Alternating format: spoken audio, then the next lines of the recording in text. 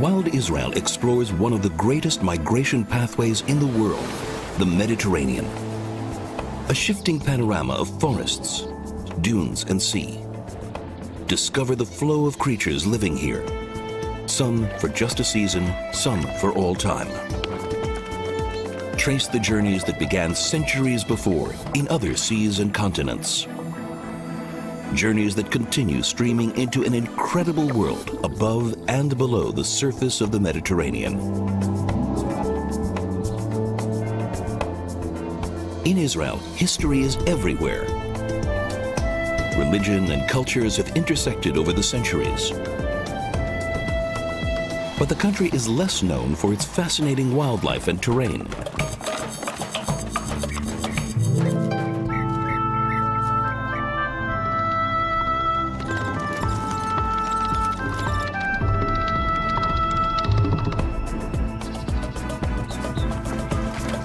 Explore in Israel most people never see. From snowy peaks to the world's lowest sea. From green mountains to ancient desert landscapes and tropical coral reefs. And from flowing waterfalls to Mediterranean beaches. Its location at the intersection of continents makes Israel a bridge for migrating populations in the air, on the land, and in the sea.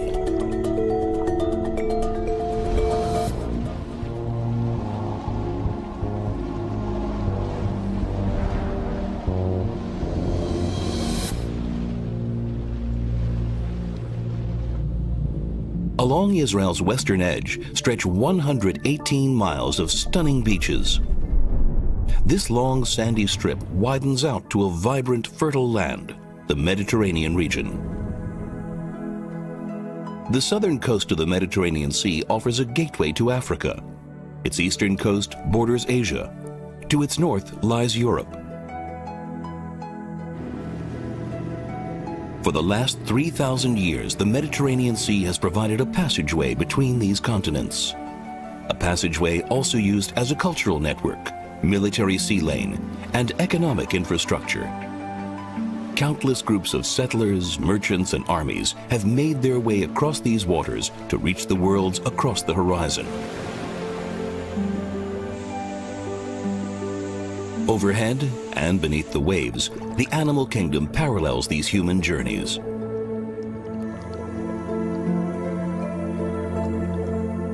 Up high, millions of birds still migrate from continent to continent. Some staying for a short time and others for good. Turtles swim from sea to sea and from coast to coast, returning to the beaches of their birth in order to reproduce. Hundreds of species of plants and sea creatures expand their range from the Red Sea through the Suez Canal to settle in the Mediterranean Sea. These vast migrations remain one of the most powerful natural dynamics on the face of the earth, and one of the most ancient stories ever told. The Mediterranean region, from the sea to its beaches and surrounding area, contains the migration secrets over tens of thousands of years. 4 caves on the side of Mount Carmel house the remains of prehistoric people. They lived here continuously for thousands of years, hunting and foraging in the dense woodland of the Carmel and the generous sea. According to the cave findings, Homo sapiens, humans like us, migrated here from Africa about 40,000 years ago. At Mount Carmel's foothills, along the coast, lie the traces of a vanished community, which had created a life on this beach and survived until they moved on or were overwhelmed by the next wave of migration. On the Dor coast, overlooking the Gulf, stands a fort over 3,000 years old, another remnant of ancient marine cultures that migrated from the northern Mediterranean Sea, bringing their beliefs and customs from distant lands.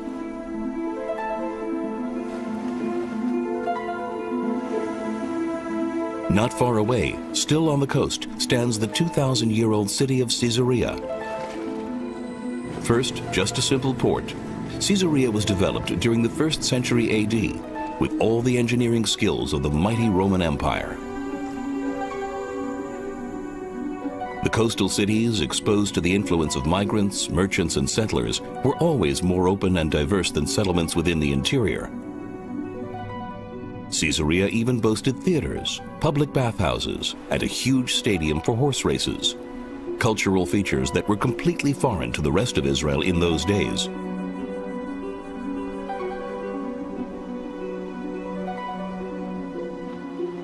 Another more recent intervention from the outside world has affected the locals in this region.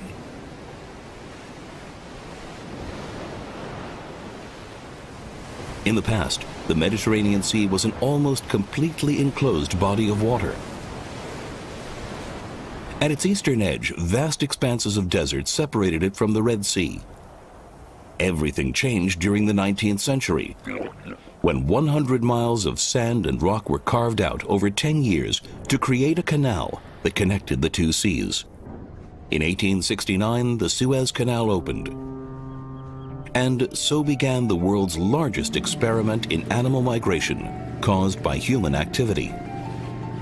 Once blocked by the Egyptian desert, over 350 species of plants and sea creatures have made their way from the Red Sea through the Suez Canal to a new life in the Mediterranean. This huge biological influx at times displaced many of the original inhabitants. This unintended effect is called Lesseps migration, named after the French diplomat Ferdinand de Lesseps, who conceived and led the construction of the Suez Canal. Lessepsian migration is mainly unidirectional, from the Red Sea to the Mediterranean Sea. Very few species make the journey in the opposite direction.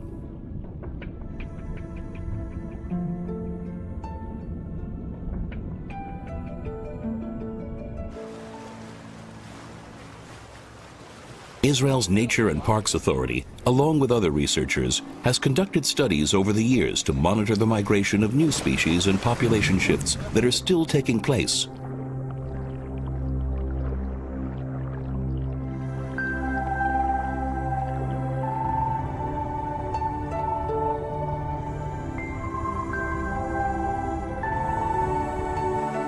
More than 50% of the plants and animals now here have migrated from the Red Sea. And each year, more are discovered. In most of Israel's coastal areas, there has been a sharp drop in the number and diversity of sea animals, largely due to overfishing. But off Israel's most northern coast, a marine nature reserve offers a sanctuary from that threat.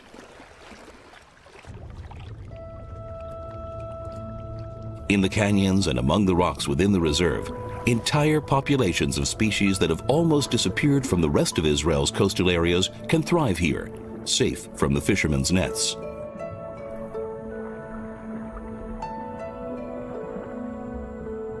These free-diving experts are monitoring population numbers and environmental factors that help these fish survive. Without air tanks generating bubbles, the divers don't frighten these animals and manage to get within touching distance to document their daily activities.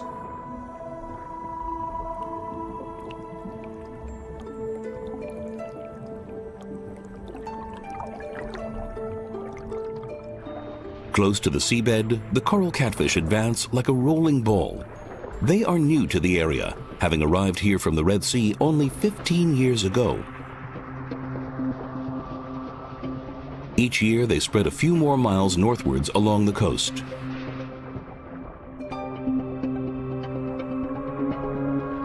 Days after hatching, the coral catfish float in a dense school.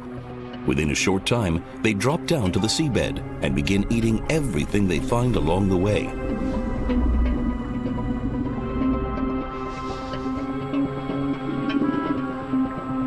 Only when fully grown do they separate, and each one lives alone.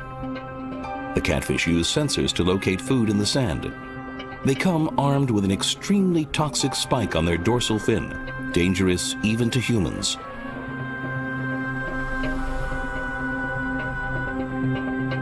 Another traveler from the Red Sea is the king mackerel, which can grow to 6.5 feet in length. Originated in those distant warm waters, this predator has a competitive advantage in its new home. Many of the longtime predators in the Mediterranean Sea journeyed here from the opposite end of the Mediterranean, from the much colder Atlantic Ocean. They're not suited to temperatures that can rise above 86 degrees Fahrenheit.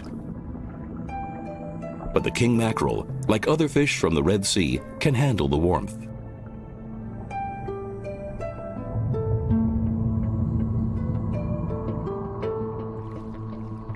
The blue-barred parrotfish is another wanderer who made its way northwards through the canal. Only a few were seen here in 2004. Within the next 10 years, they launched a population explosion. This seems to be the pattern. They come as a few individuals, reproduce slowly, and within a few years reach a critical mass that enables rapid, massive reproduction. The parrotfish feeds off algae and even hard organic material like mollusks and barnacles. To digest this food, the parrotfish needs a warm environment. So, ironically, global warming and rising sea temperatures are actually helping it survive. Here, the larger visitor from the south lives alongside the smaller local parrotfish. The rising sea temperature, 5 degrees Fahrenheit in the last 3 decades, gives the new immigrant an advantage. The red soldierfish, another migrant from the Red Sea, found a home among the rocks and caves. They hide during the day and at night go out to hunt plankton. Their large eyes are adapted to this nocturnal lifestyle. Their entire body is covered by hard scales and spikes, which help fend off predators. The large eyes of the Vanikoro sweepers indicate that they too are nocturnal, going out to hunt plankton at nightfall. They also swam here from the Red Sea, reproduced rapidly, and are now common off Israel's coast.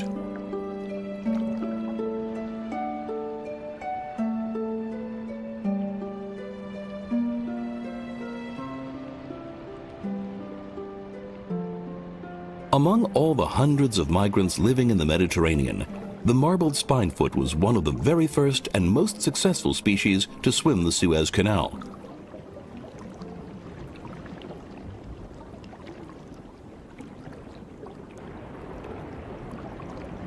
Today, more than 150 years after the canal opened, it makes up to 30% of the rock-dwelling population. At times, even all these sharp, toxic spines can't protect it from becoming prey to other fish. The herbivorous cowbream feeds on the same algae as the spinefoot. Luckily, there seems to be enough for everyone. While most members of the school graze peacefully below, a few individuals swim closer to the surface, taking guard duty. Sticking together allows the cowbream to take advantage of the open, exposed meadows.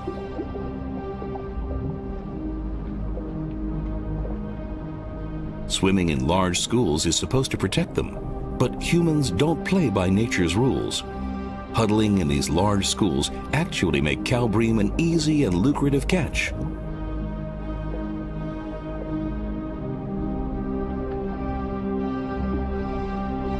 Due to intensive fishing, the cowbream population has dwindled, and only here in the protected reserve can they reproduce and survive successfully.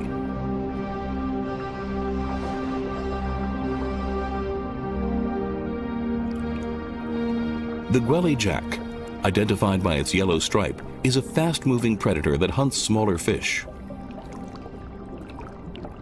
The jacks have developed a very effective hunting strategy. They hide within schools of grazing cowbream, which pose no threat to other fish. At the right time, the jacks emerge from their cover and snap up unsuspecting prey, and then they disappear back into the school.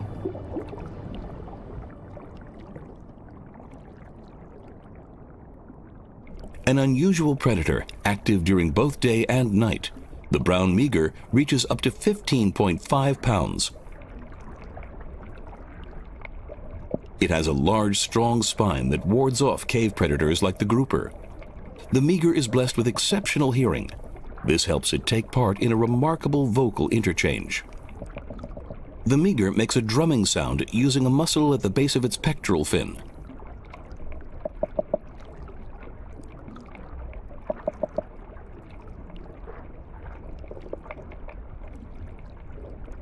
During the mating season, the entire school makes this sound, playing like a large underwater orchestra.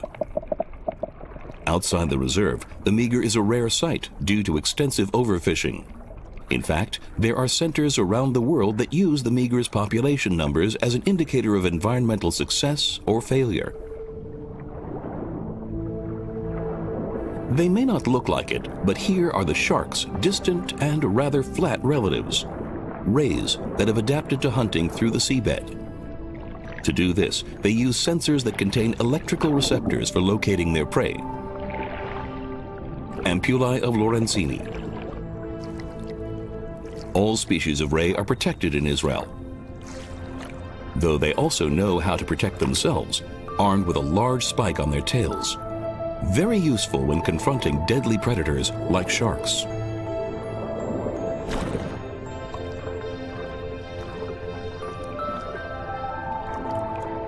In the common torpedo, the chest muscles act like batteries, enabling it to produce electrical voltage that can stun its enemy or prey with a 200-volt shock.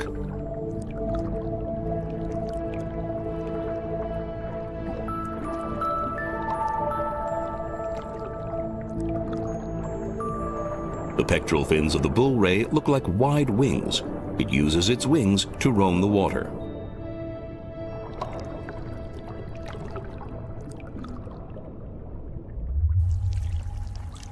With nightfall, awkward, slow-moving crustaceans leave their hideaways among caves and rocks. These slipper lobsters are seasonal migrants. For most of the year, they live out in the deep. Only during the spring do they venture into shallow water looking for a mate and food. They forage for mollusks, which the lobsters crack open. With its blue, sensitive antennae, the lobster detects all movement in the water, which it tastes in order to sense and locate another lobster nearby. A group of lobsters is busy at the moment with courting games.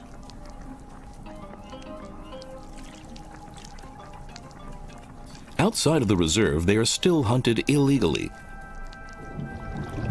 But here, their chances of survival are very good, unless they run into a hungry sea turtle.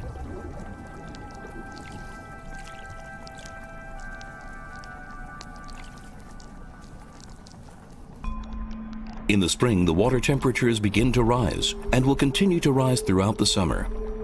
Predatory worms launch into a frantic mating dance, rising up to the warm water's surface and secreting reproductive cells along the way.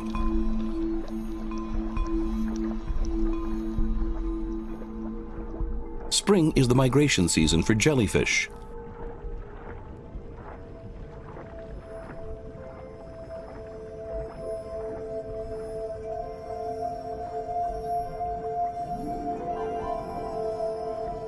The warm water is full of food and reproductive cells that attract them. The jellyfish come in swarms from the deep sea, filling the shallow water and the beaches.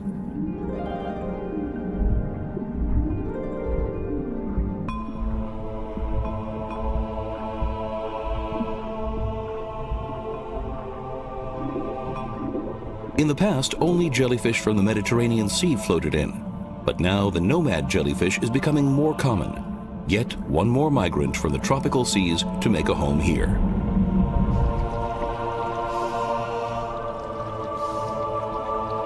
The diver reviles the little shrimp scads that live among its tentacles. At the end of summer, the jellyfish disappear from the shallow waters. There are researchers who believe that it all happens because the scads grow and eat their jellyfish home.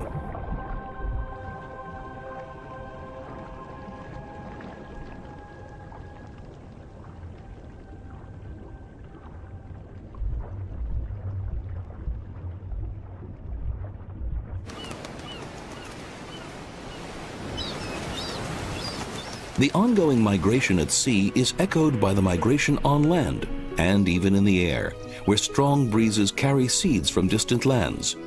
And spring brings millions of insects, which in turn feeds the waves of migrating birds.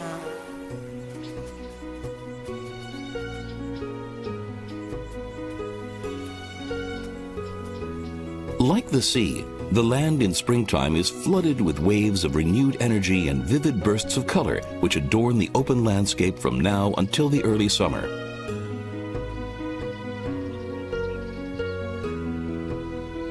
Close to Israel's southern coast, on the border between the coastal plain and the Negev desert, red carpets of anemones are in full bloom. The anemones flower in dense clusters to encourage successful pollination and reproduction. After it has finished flowering and its seeds have ripened, each anemone shoots up quickly. This elevates its seeds above the field of flowers and exposes them to the wind. The tiny seeds are then carried away far from the mother plant. The migration of plant life occurs over short distances compared to the vast stretches of territory covered by flying visitors, which migrate through every year.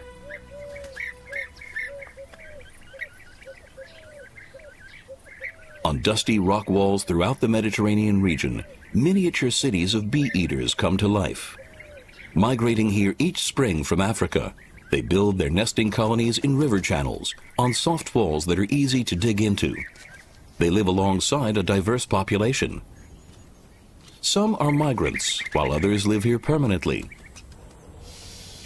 A small group of owls,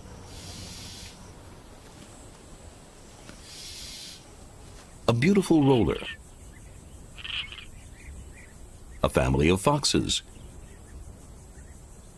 and even a pair of badgers that chose to live in a burrow beneath the colony.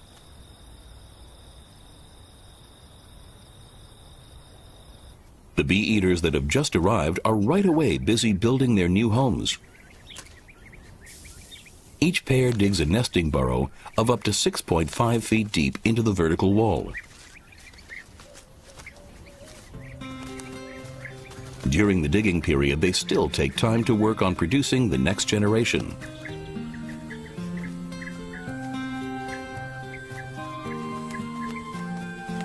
The European bee-eater is a very social bird and forms flocks for both nesting and migration. This is one of the few birds that migrates during both day and nighttime. Living up to its name, the bee-eater is the bane of bees and wasps. It does its work so well that once it has chosen a victim, the chances of that bee or wasp escaping are next to none. From the month of May onwards, everyone is busy looking after the young. And as these chicks grow, so does their demand for food. At the end of the nesting season, they eat up to 50 times an hour.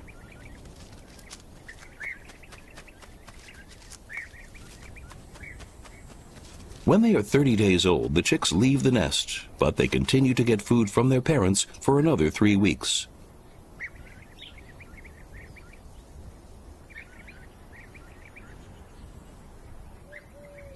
A hungry mongoose with her pups has found the bee-eater's colony.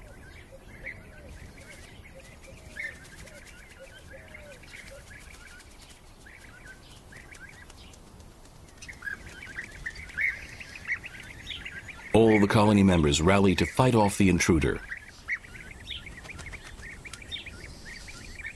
She digs into a nesting burrow, but can't reach the chicks hiding deep down. This time, the bee-eaters succeed. Next time, they may not be so lucky.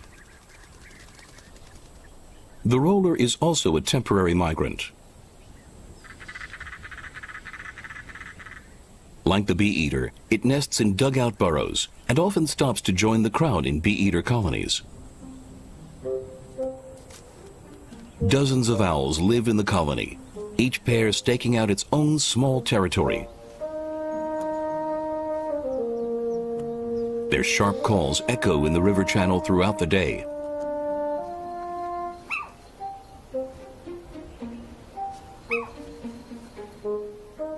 They live all year round in abandoned bee-eater burrows. This small nocturnal raptor is also active in the early morning and afternoon. There are long hours of overlap with the bee-eaters, not always a good thing for the colorful birds. The owls need to feed their young and will not hesitate to hunt a young or weak bee-eater.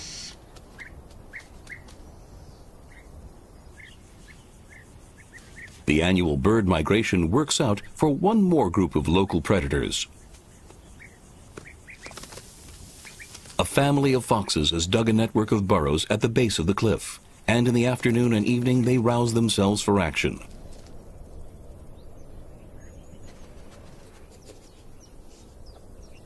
They find what they need to eat in this seasonal colony, and there's enough for their cubs as well.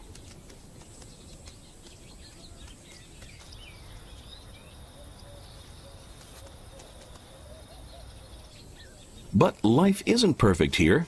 Annoying fleas reproduce all too quickly in the burrow, and the foxes have to move house every few weeks. Their stay beneath the bee-eater colony is perfectly synchronized. When the bee-eaters leave, the foxes will also move on for new burrows, this time in a rocky range above the colony wall.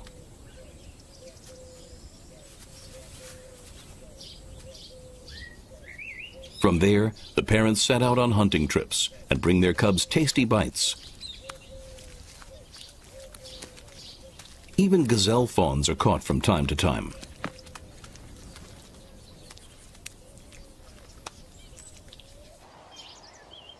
The mountain gazelle is fast, but foxes and jackals are now far more common, attracted by endless supplies of human garbage.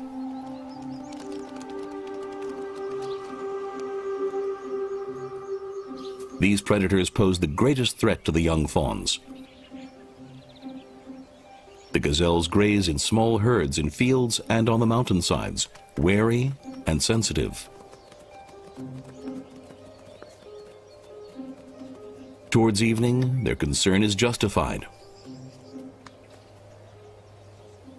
Not all the migration in the Mediterranean region comes from beyond Israel's borders. There are internal migrations underway as well. These golden jackals have been ranging from wild, remote areas to populated areas as well. All along the Mediterranean region, jackals live in permanent pairs, joined by young jackals that help to feed and care for the pups.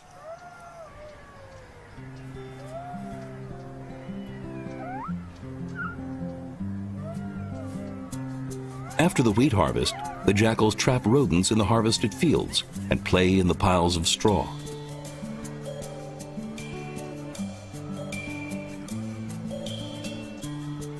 When hunting rodents, they scramble up high to reach a better observation point.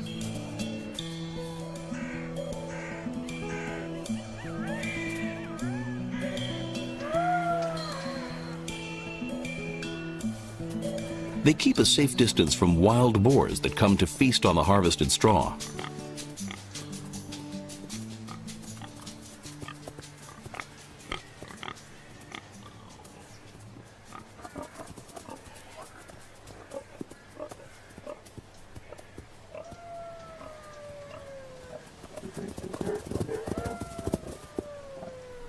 One of the most chilling sounds heard throughout the region are the jackal's territorial howls.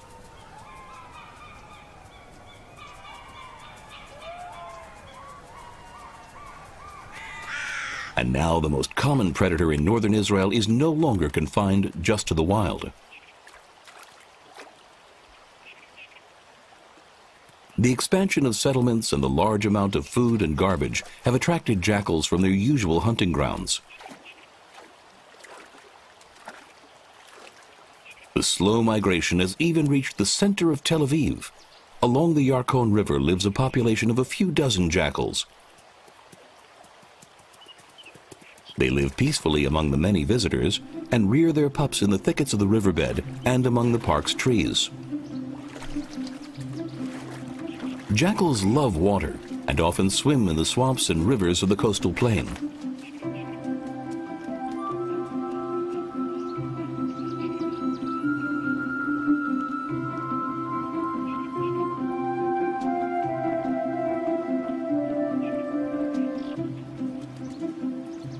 In the spring, the female gives birth to between 4 and 8 pups and suckles them for 3 months.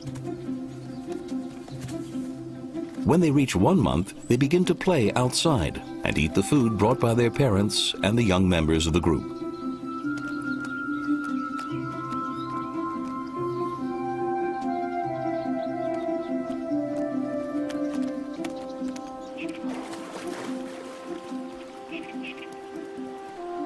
Numerous rivers, including the Yarkon, cross the region and flow west to the Mediterranean Sea.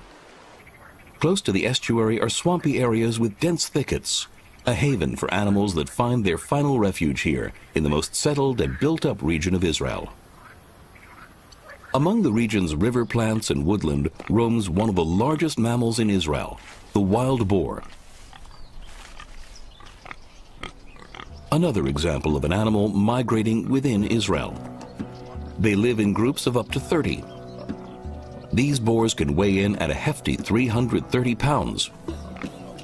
The wild boar eats everything, from corms and fruit to small animals and carcasses. In the past, they lived only in the woodland and swampy thickets, but now they have moved closer to farms in the area.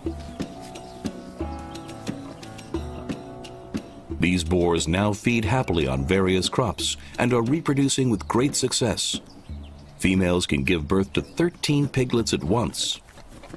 The fur of the young boars is striped and helps camouflage them in the thickets.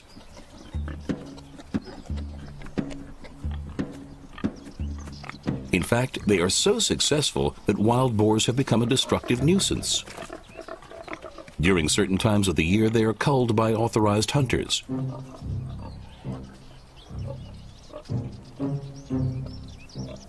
But on the Carmel, they are protected.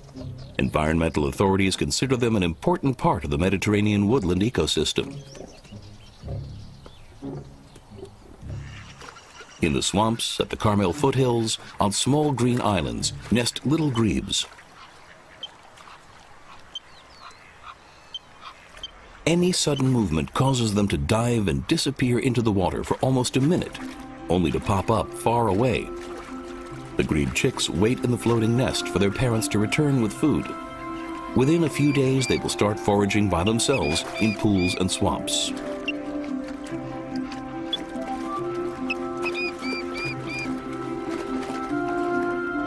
In all the coastal swamps, it's common to see water birds like egrets and ibis.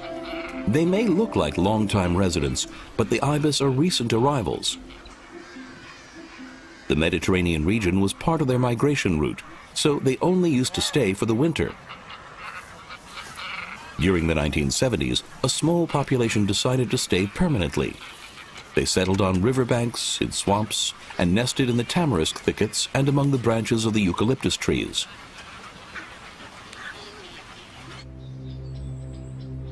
Migrating here has brought its own set of local threats.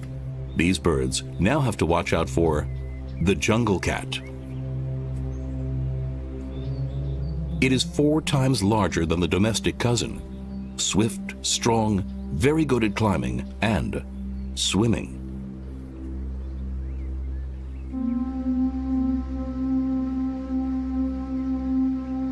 Undeterred by water, the jungle cat hunts fish, rodents, and birds.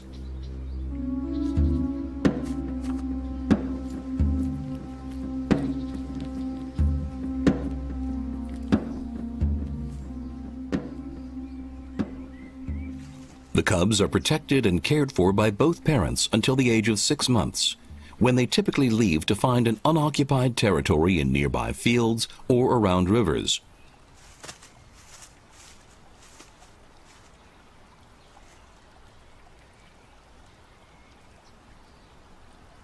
Today, they survive mainly by hunting rodents living in farmland.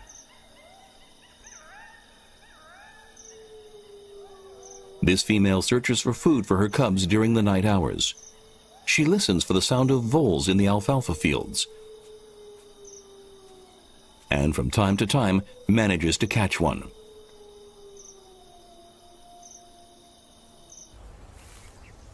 She's not the only one out here on the prowl.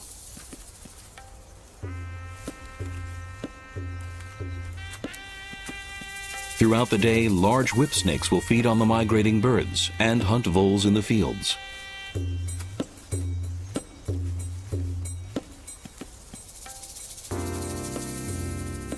These two now conduct a stormy dance in the summer heat, reveling in the thrill of courtship.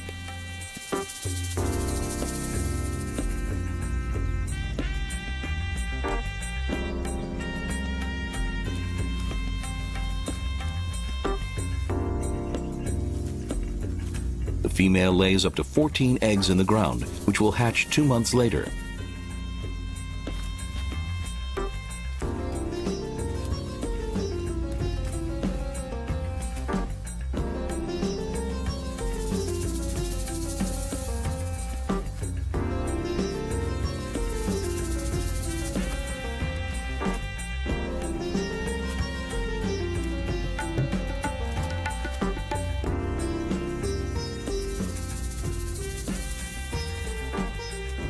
Large whip snakes can reach 4 feet and are feared for their strength and agility. Among the largest and most common of Israel's snakes.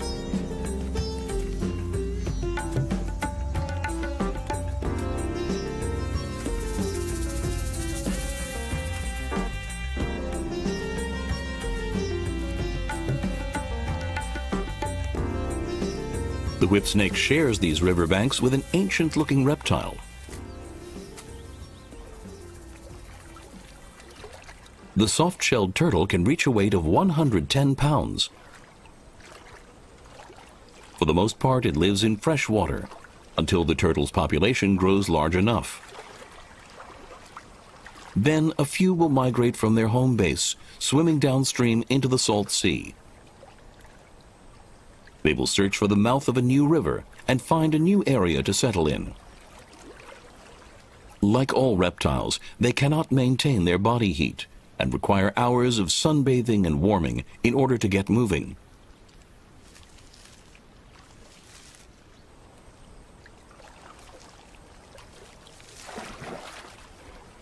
The long head of the soft-shelled turtle acts like a snorkel.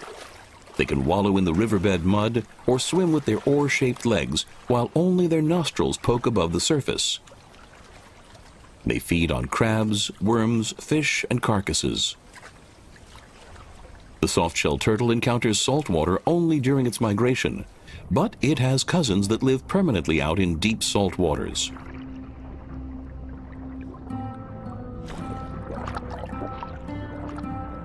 Deep below the Mediterranean Sea, massive brown sea turtles offer a majestic sight. They feed mainly on mollusks, crab fingerlings. They will sometimes dine on seagrass.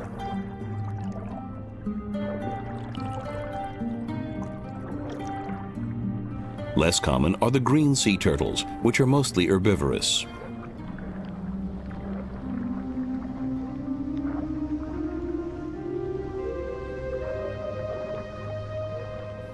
The turtles swim great distances from sea to sea and from coast to coast.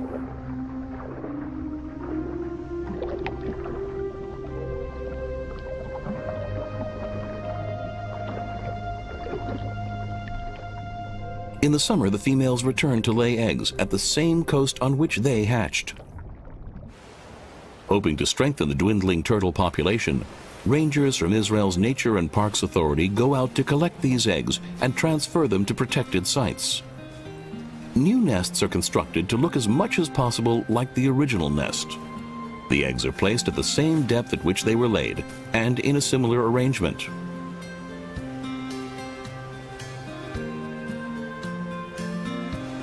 An iron cone protects them from ravens, and fencing blocks foxes and vehicles. The eggs are incubated in the warm sand for about 2 months, and then, if all goes well, tiny newborn turtles emerge.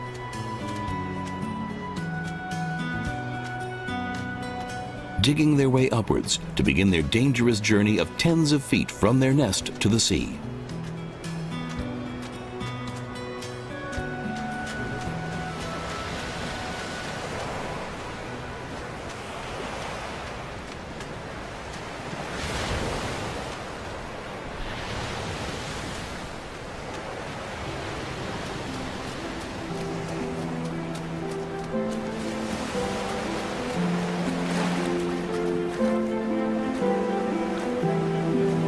Rangers guard the nest day and night during these hours, and then protect the turtles until their first dip.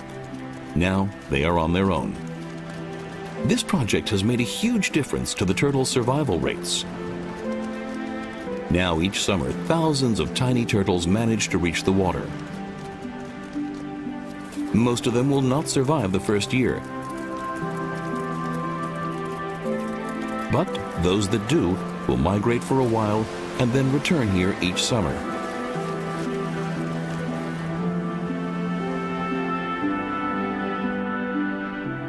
During the nesting season, at the height of the summer, the Mediterranean's beaches and cliffs are adorned by a spectacular white flower, the sea daffodil. At night, the flowers release a strong fragrance that attracts the insects needed for pollination.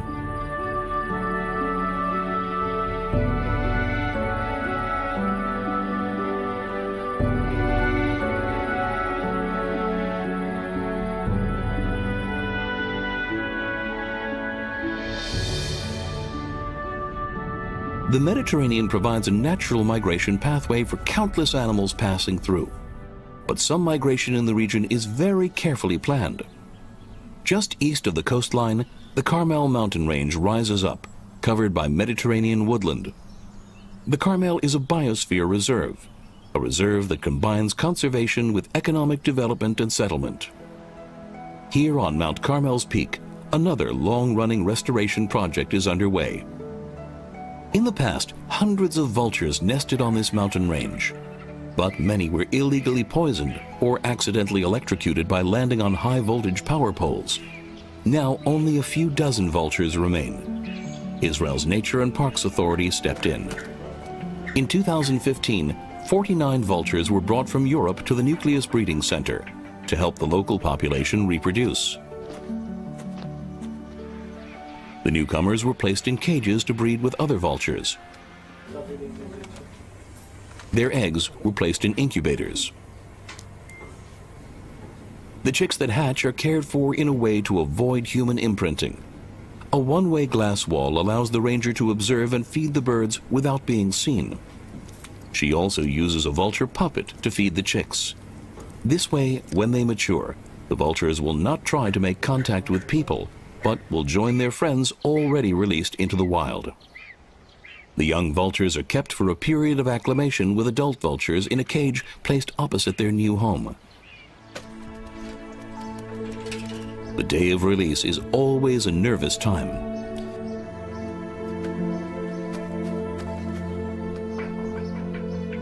But today, the young vulture spreads its wings to freedom.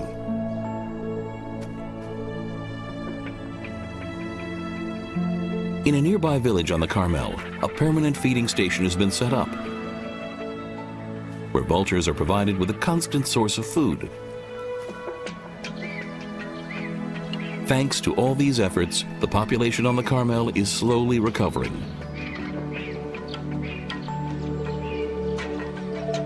In recent years, the Carmel Range has seen another remarkable example of renewal. In the winter, the mountain is covered in rich greenery that dries up in summer and becomes dangerous, flammable material. Every few years, fires break out here, ravaging acres of vegetation and forests, even damaging villages and cities on the Carmel.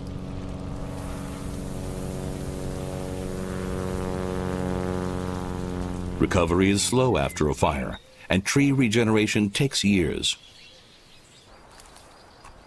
In the past, herds of deer and goats lived here, clearing the woodland floor, thinning out the vegetation, and reducing the risk of fire.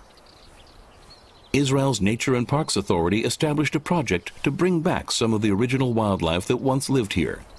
And this also helped restore a natural method of fire prevention. In 1978, a small herd of Persian fallow deer was brought from Iran to a breeding nucleus on the Carmel Mountain. The planned migration succeeded beyond all expectations. The few Persian fallow deer became a herd of hundreds. They live in a large protected area on the peak of the Carmel, fighting, courting, and reproducing.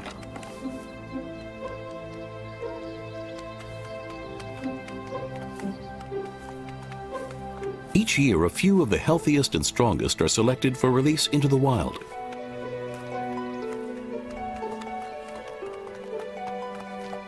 The ranger shoots each of them with a tranquilizing dart.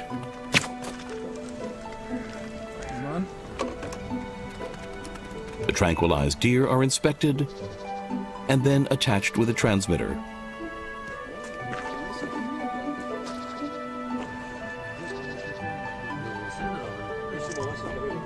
From here, they are taken to a release area in the Galilee, on the Carmel, or in the Jerusalem mountains. Their progress will be closely monitored.